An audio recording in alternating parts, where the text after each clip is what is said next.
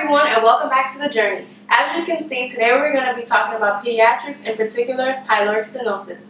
So to begin with pyloric stenosis is a hypertrophy of the circular muscles of the pylorus, which pretty much causes a narrowing of the pyloric canal between the stomach and the duodenum. Okay, so I know what I just said is pretty much a mouthful, and for those of you guys who are your visual learners, okay, I did a diagram here to represent what exactly is going on, okay? So this right here we have is the stomach, okay? This is the duodenum, and the duodenum is just the first part of the small intestines, okay? And then the pylorus muscle is around this region here, okay? So I know this is not a 3D model, but it's pretty much circular, like so. So think of it in that aspect, okay? So if I have narrowing of my pyloric muscle, okay, so what you're going to see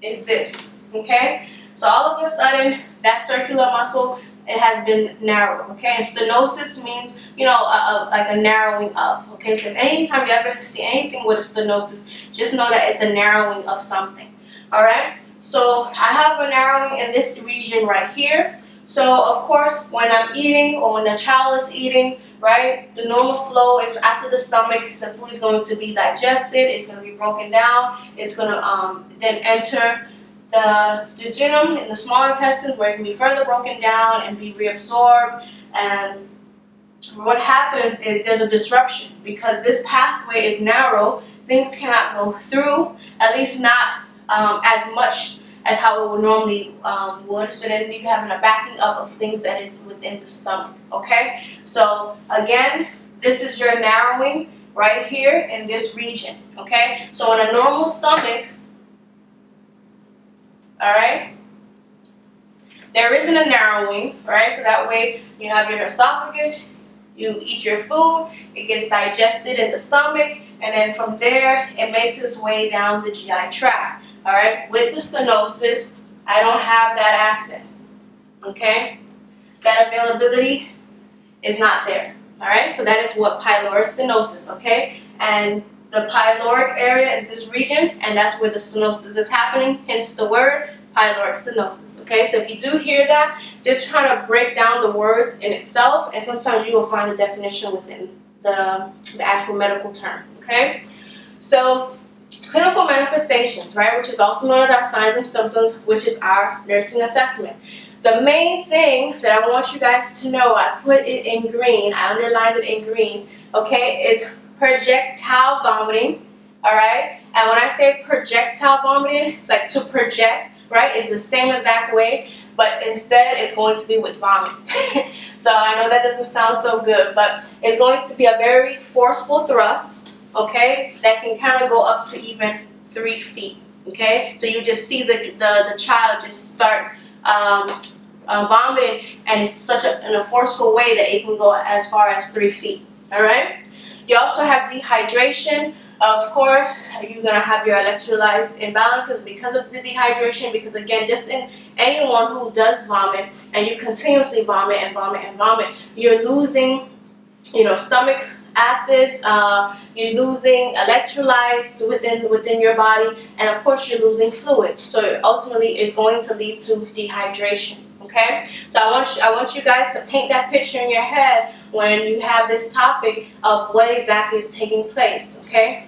The stomach cannot travel, can't have anything traveling through, right? It blocks up here, so if it can't go down, it's going to come up. So that's why I have that projectile vomiting, and it usually happens after a feeding, okay? So after the child has been fed, you will see they begin to vomit, okay?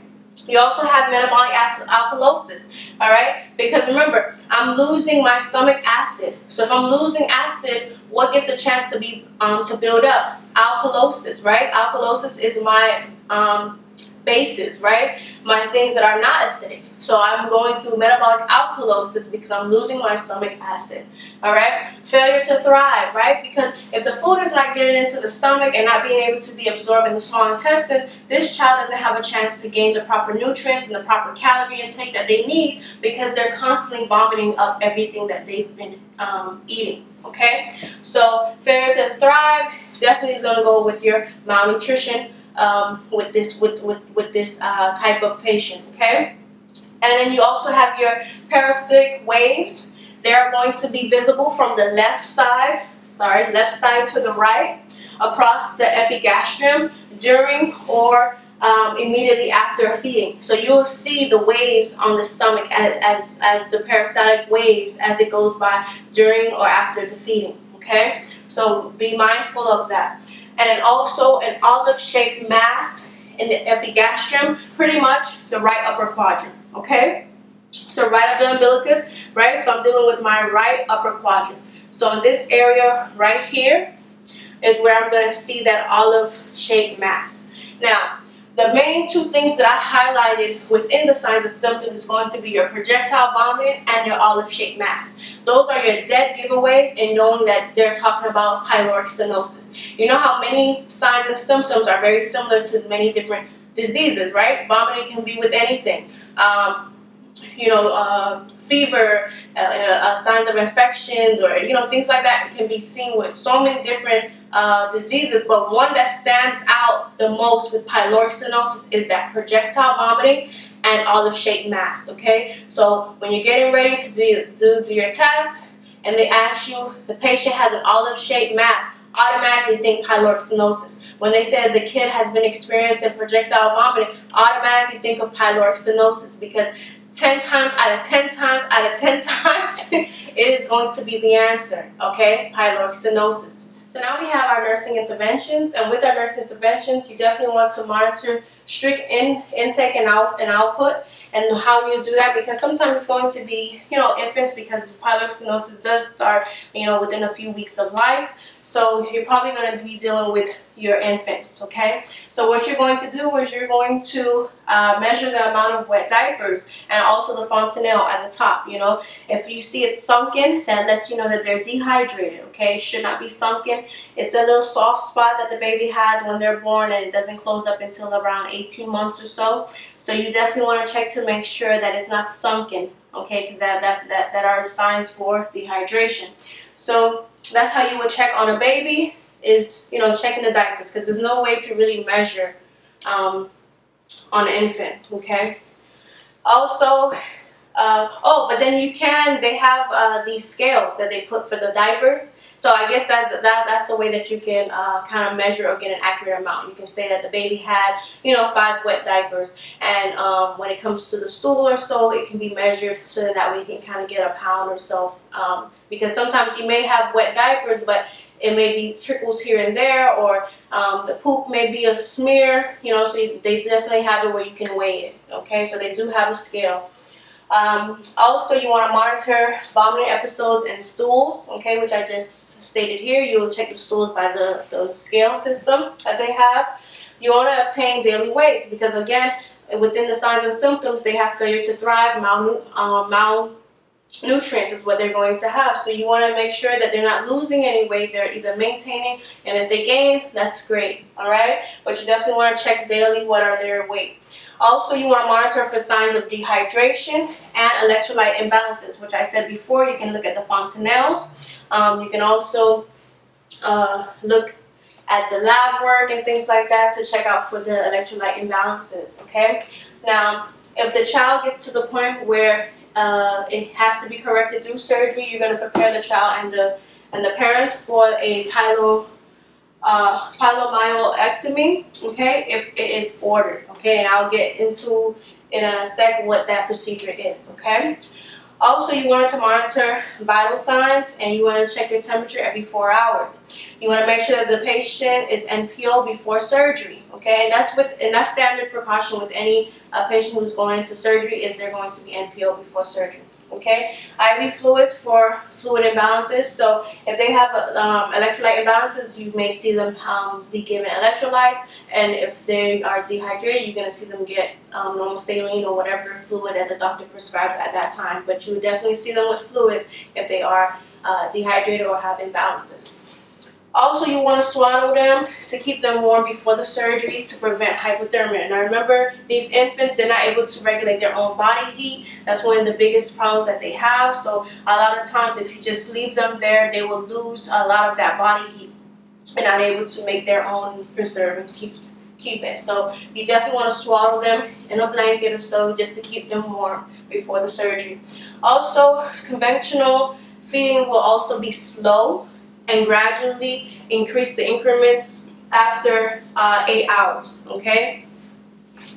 Next, you want to keep the incision clean and dry, so you definitely don't want the diaper around the incision at all. So depending on where the incision is, if you have to roll back down on the diaper a little bit, you can go ahead and do so. If you have to tape it down a little bit, so that way the diaper is not touching the incision, because ultimately you don't want poop or pee or anything once it gets saturated to touch on the wound itself or the incision itself, okay?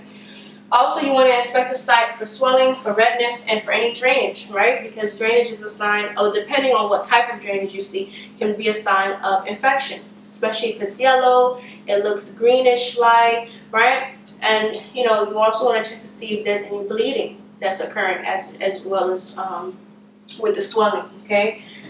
Also, you want to give pain meds. Remember, these kids are going to be in pain and they're infants, so they're not able to say, hey, I'm in pain. You may see them cry a lot. You may see that their vital signs, their blood pressure is high, they're tachycardic, more than the norm, because I think for heart rates for babies is 110 to 160, okay, or 120 to 160. If you definitely start seeing it in the 180s or so, that lets you know something is not right. Maybe this baby's in pain, okay, because they're not able to verbalize and say that I am in pain.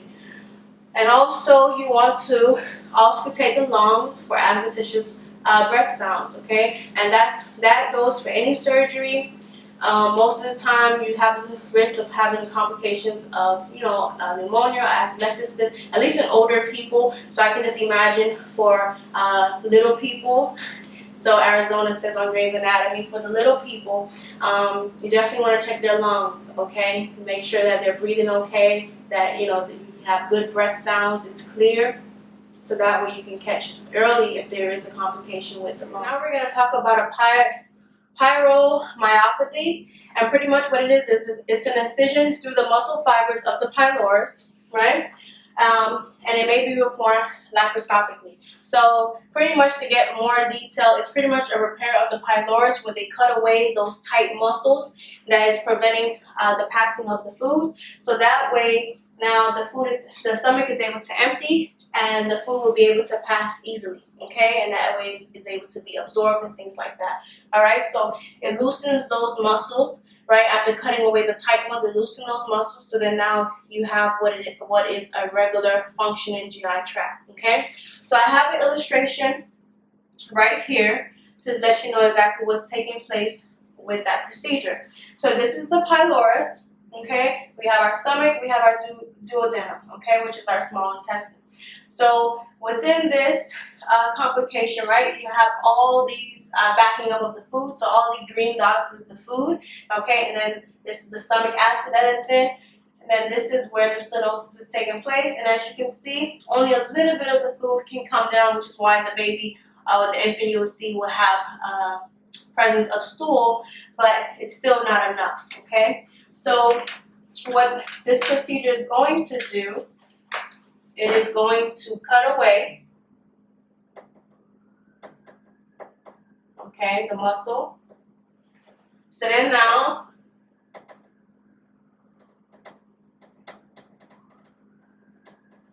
all right, with my green marker, so then now the stomach